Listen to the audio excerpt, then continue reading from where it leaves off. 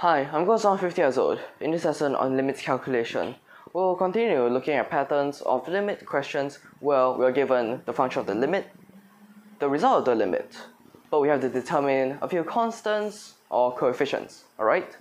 So let's take a look at what we have in this case. So we're given that limit x approaches to positive infinity, square root x squared minus x plus 1 minus ax minus b is equal to 0. And we need to find the values of a and of b. So one thing we can immediately determine from this example, the indeterminable form is infinity minus infinity. And this infinity minus infinity, you realize that a has to be some kind of positive value in order to have the infinity minus infinity. Otherwise, it becomes infinity plus infinity, which does not give the value of 0, alright? So, in this example, we will be separating them into 3 different methods. Let's take a look at method 1. So, method 1, we will have numerator rationalization.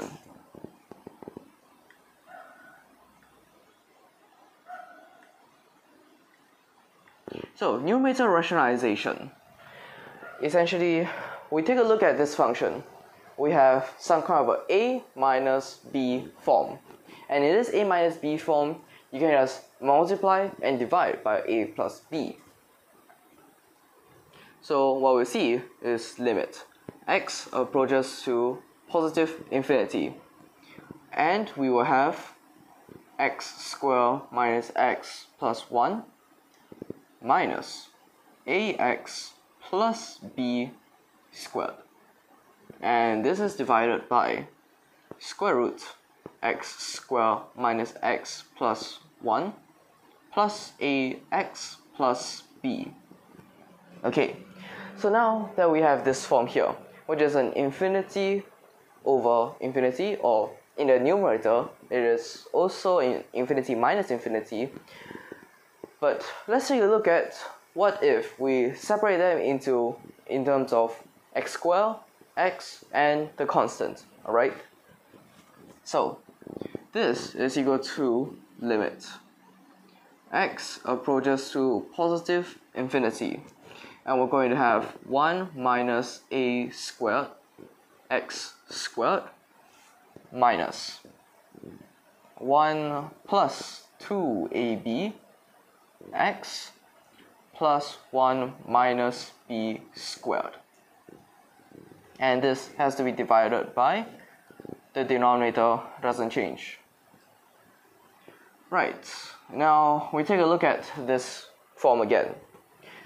Let's think about this. This has to be equal to 0. Being equal to 0, if you have an x squared in the numerator, well, your denominator, the highest possible power is 1. Since you have a 1 and you have a square within a square root, which is still highest power of 1. So, if you have an x squared in the numerator, its coefficient has to be 0 in order for it to be 0. Otherwise, it will just be infinity. Alright? So, 1 minus a squared is equal to 0. Next, we look at the term with x. Now, this x, since you have x in the numerator and highest power of x in the denominator, x, when you try to solve for it, when the coefficient of x is actually something that's non-zero, you will realize that it is probably, very possibly, some multiple of your coefficient. But in this case, the question that we're given, the result is 0, which means that this coefficient also has to be equal to 0. So 1 plus 2ab is equal to 0.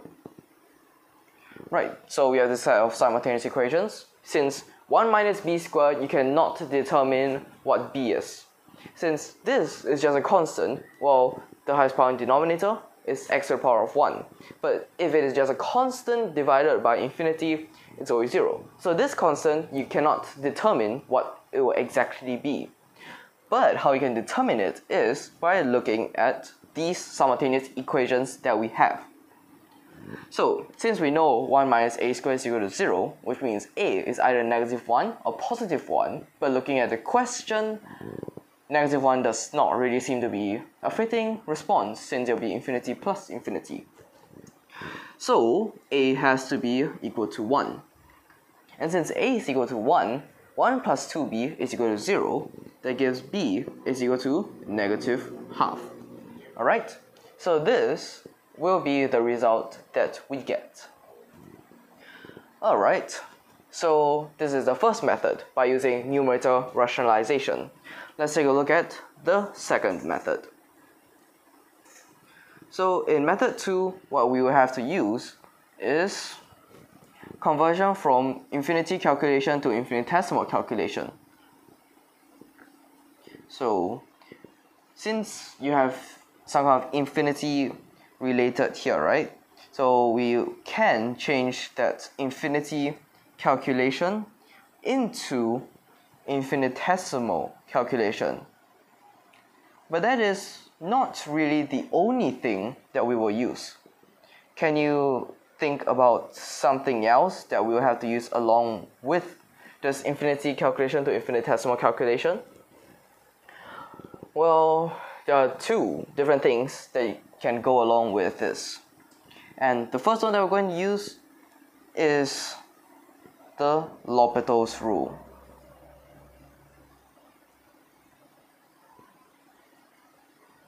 Alright, so infinity calculation to infinitesimal calculation along with the L'Hopital's rule, what you're going to see is, first of all, you need to know what kind of infinity calculation to infinitesimal calculation. So what you can do is let. And let whatever you want to be here, well, let's just say u. If u, we let u be 1 over x, which means u approaches to 0 plus. You have to be aware this is 0 plus. Since if you just put 0, if you only put 0, which means it can approach from both ways, but you have to be aware x here approaches to positive infinity, which means your u has to be positive. So from the positive side, you have 0 plus.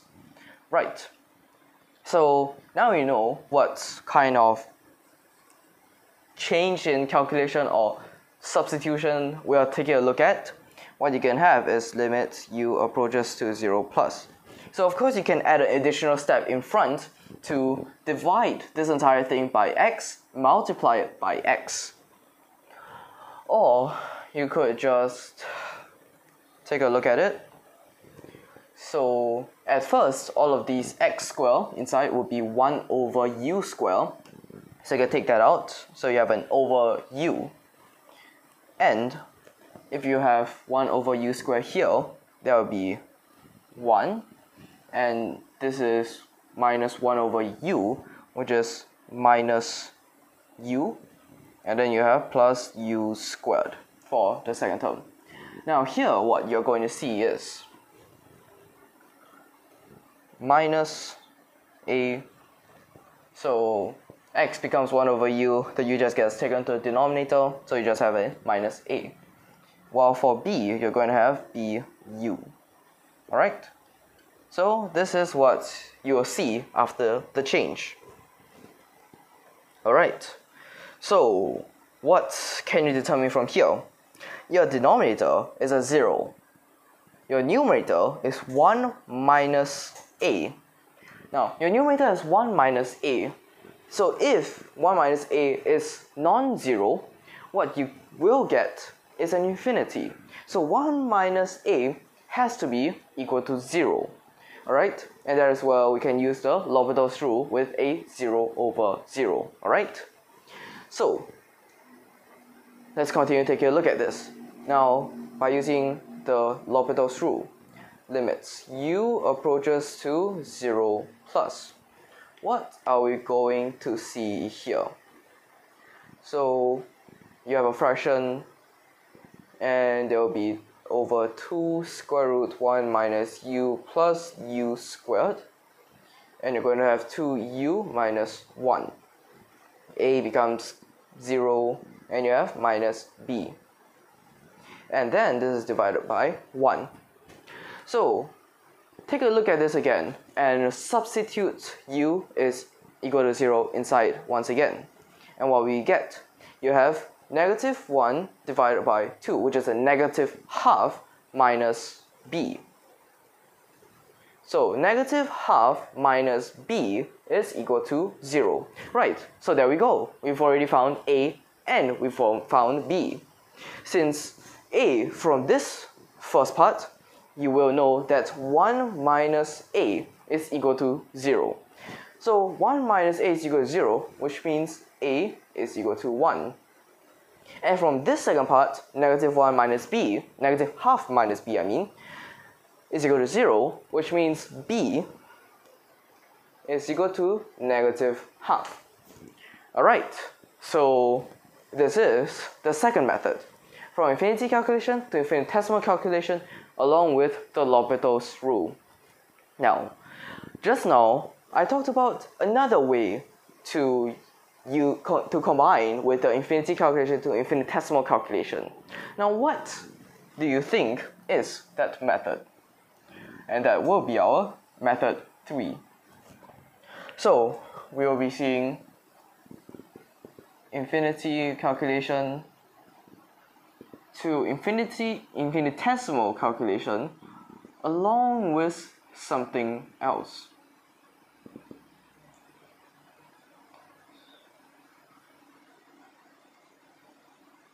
Now, have you figured out what the other thing is?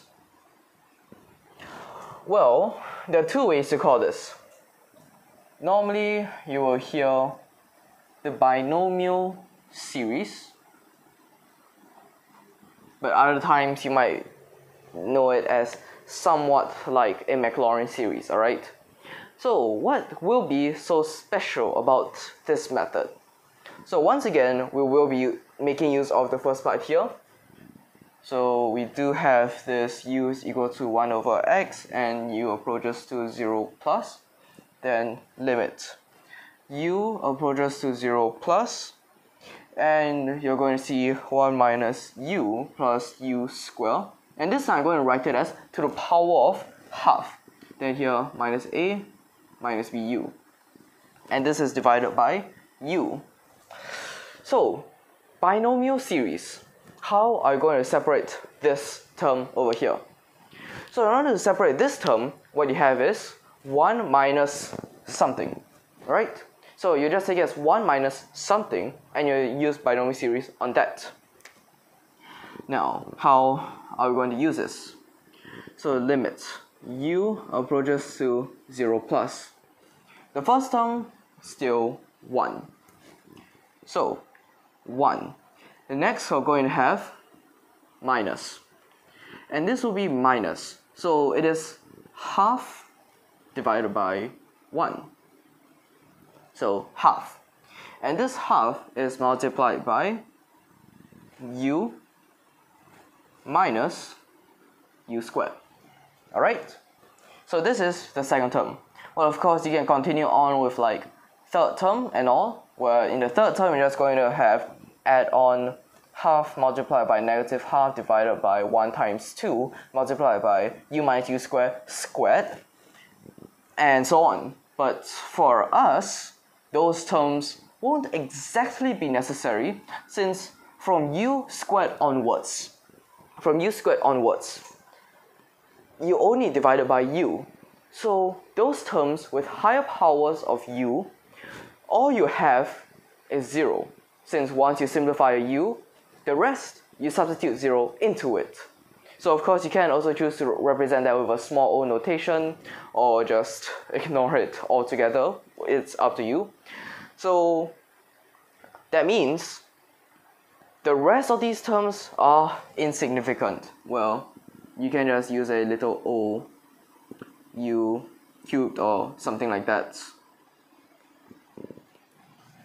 Right, so for all the other terms, we won't bother about them.